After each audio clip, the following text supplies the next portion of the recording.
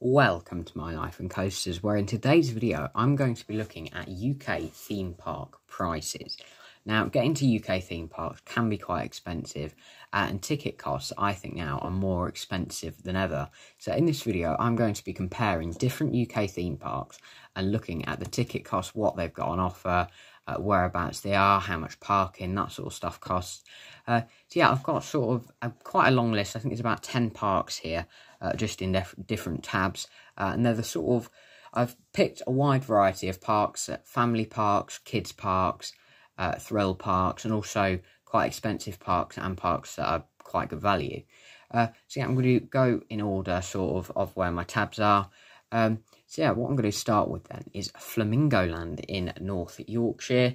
Now obviously, if you're looking at visiting a theme park, depending on where you live, some parks are just a bit too far to travel to. So yeah, I'll start off with Flamingoland and looking at their high ticket costs, because when I sort of think of UK parks, the more expensive ones that come to mind will probably be Paultons Park, Blackpool Pleasure Beach, Flamingoland. Well, actually, maybe not Blackpool Pleasure Beach, it depends on that one. Now, Flamingoland, their tickets are generally around £41. Now, they've not actually released tickets for the main season this year, so I can't have a look on the website, but last year they were about £41, and I imagine they'll be the same this year. Now, you can get open-dated tickets, and they are £52.50, so yeah, that price hasn't changed, so I don't imagine the pre-book ticket price has changed. So yeah, Flamingoland tickets are generally around £40, and parking is free with that one. Now, as what they've got, so yeah, I'm on the main page of Flamingoland's website. Now, Flamingoland is a park that has got something for everyone. It's got probably one of the best zoos, if not the best zoo in the country, in my opinion, that I've visited. It's got like monorails, trains, it's got thrill coasters, family coasters. Flamingoland has got everything. Now, it's not so much a theme park, it's an amusement park, but what they have got is really good. Now, I'm going to go over some of the thrill rides. I'll talk about some of the family rides. They've got 5 family coasters at Flamingoland, possibly more family thrill coasters, but if we're talking about just family that don't invert, aren't massively tall, then yeah, they've got their 5 coasters, and then they've got 5 thrill coasters. So yeah, here we go then. Here's the thrill ride page. You've got Sick, which is their new coaster, if you can say that. It's their newest coaster. It opened 2 years ago. Now yeah, this ride is really cool. It's my favourite ride at the park. It's got 10 inversions. Yeah, that's a really good one. You've got Mumbo Jumbo, which is like, it's the UK's steepest coaster actually. Yeah, and that's got 112 degree drop on that one. You've got Hero, which isn't a very good ride, but that's a flying coaster that goes upside down twice. So, yeah, it's up to you if you want to ride Hero. I personally wouldn't recommend it, but yeah, Hero does exist. Then you've also got Velocity, which is well, it's the UK's first and only motorbike launch coaster. It lets you ride at lightning speeds on the tallest and fastest. Don't know what that says. Actually, let's have a read, because I'm interested now.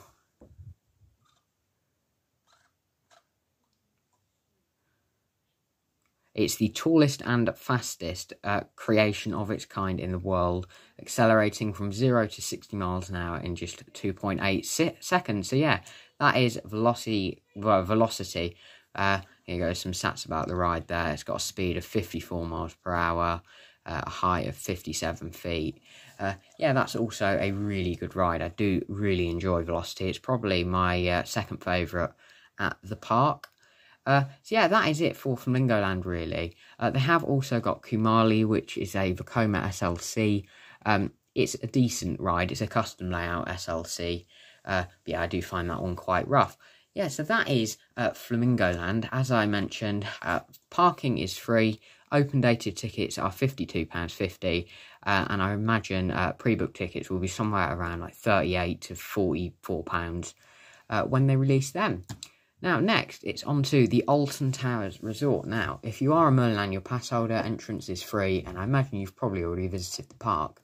But if you haven't, here is a look at the ticket costs. Now, they're not the cheapest, but they have always got different events, and they've obviously got quite a lot to do at Alton Towers. It's the UK's biggest theme park, so that is why you've got the quite high ticket prices.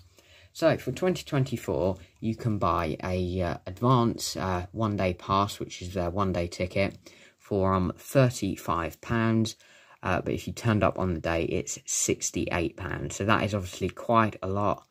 Now, if you live near the park, it might be worth you getting an annual pass, or if you're doing more than 1 or 2 days, then yeah, it might be worth you looking into annual passes. But yeah, the Alton Towers Resort, it's £35 in advance, £68 on the day.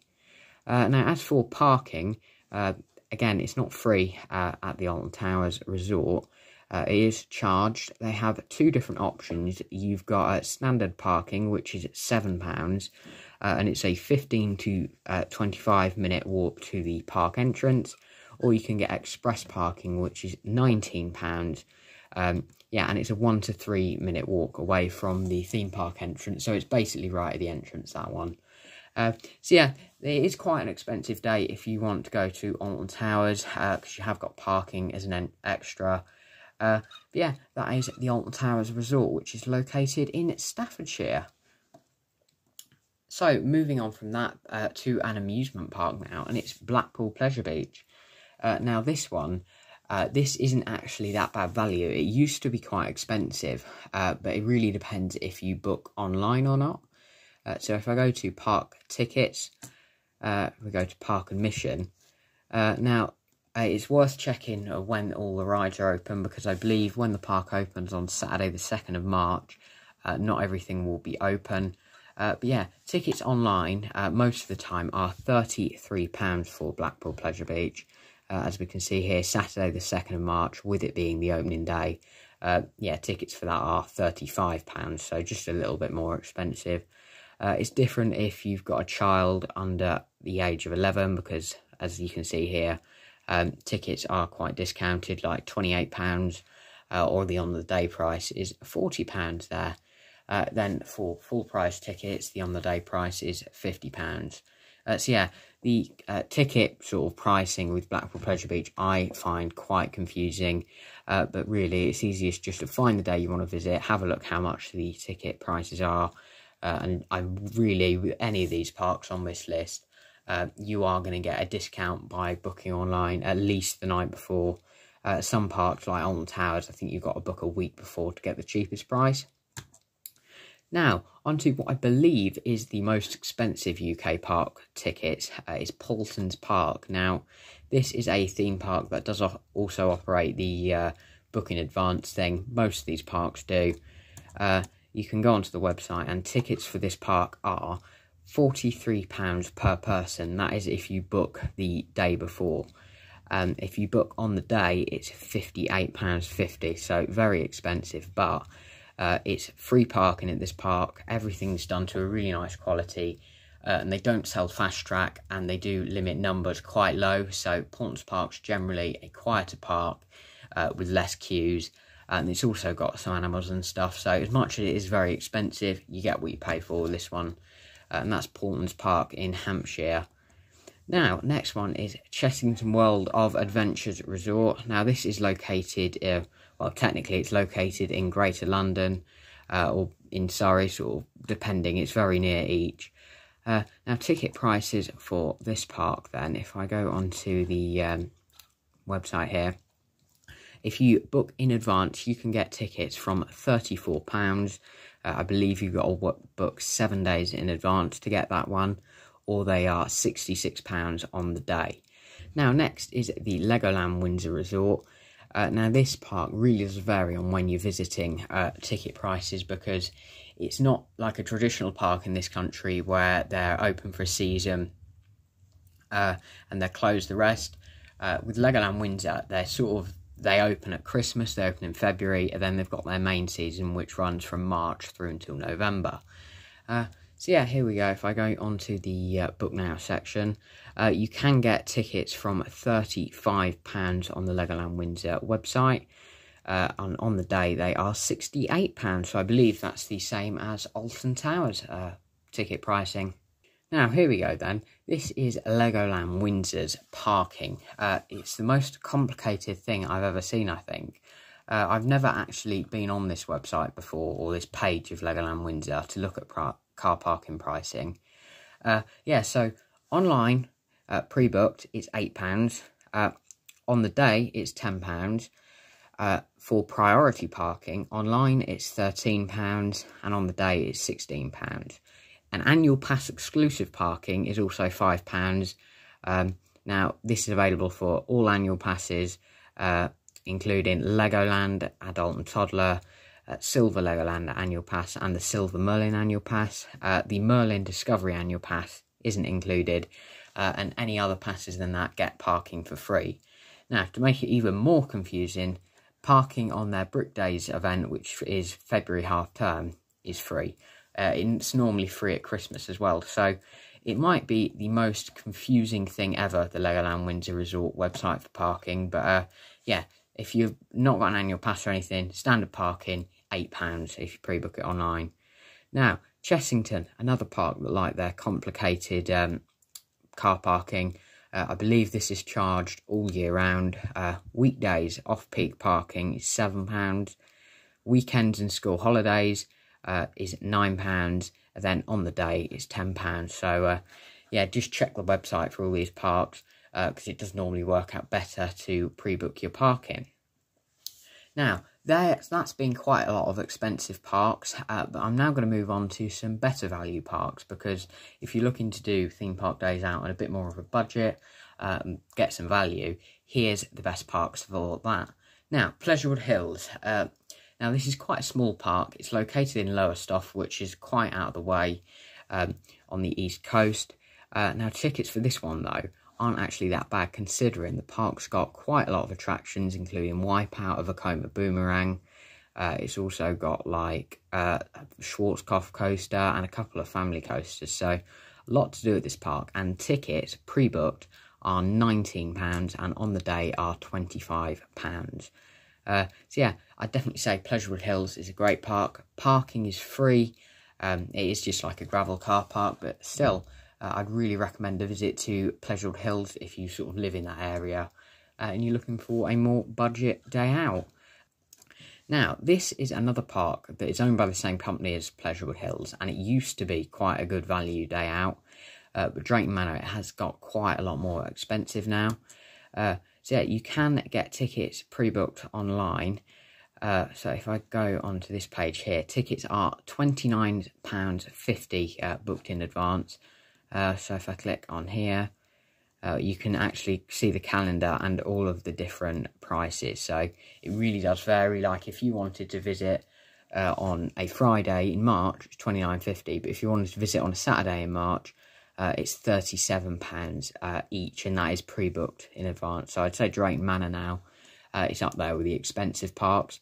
So yeah, that is it really for the really expensive parks. If you're wondering about car parking at Drayton Manor as well, I believe it's £6. If I can try and find where you can look at car parking on the website. Car parking is £6 and free for annual pass holders. You can pay at one of the pay stations at any point of your visit or online in advance. So, yeah, it's not the cheapest for parking. I'd say Drayton Manor, I've not actually checked the tickets page on the website for ages, but it's very expensive now. Like a Saturday, it's £37 per ticket. Then you've obviously got to pay £6 for your car parking. It can work out quite expensive. For what, at the minute, there isn't loads of attractions there. It is a family park, but they have got another coaster opening in 2024. Now, on to what I believe is by far the best value theme park in the country. It's Adventure Island in Southend-on-Sea. Now, this is actually free entry, or you can pay per ride or get a wristband. Now, wristbands, if you book online in advance, are £20, which might sound like quite a lot. But for what this park has got, is a really good deal. It's called the Super Saver Day Band, and you can book it now or buy now to use any day in 2024. They did actually just do a sale where you could get annual passes for £30, which I couldn't believe was a massive bargain. I did actually get one of those, or you can get them for £60. Now, so yeah, that is Adventure Island in Southend. They've got loads of attractions. They've got 4 family coasters, Rage, which is a beyond vertical drop coaster, loads of thrill, flat rides, all sorts. And they are open for quite a lot of the year. They're open from February to November. So yeah, that is Adventure Island in Southend. So yeah, that is ticket cost for the UK. I just thought I'd do a quick video going through all of the ticket and parking costs for 2024 that I know of now. So yeah, I just thought I'd let you know what the best value places are in my opinion, and I'd definitely say if you're looking for a value day, probably some of your best places to look would be Pleasurewood Hills or Southend Adventure Island. But I'd probably say the best 2 parks are probably Blackpool Pleasure Beach and Paulson's Park. Yeah, and then the other parks, which are Merlin owned ones, which means if you've got a Merlin annual pass, they are, well, free entry or included entry. So anyway, thank you guys for watching this video, and I'll see you in the next one.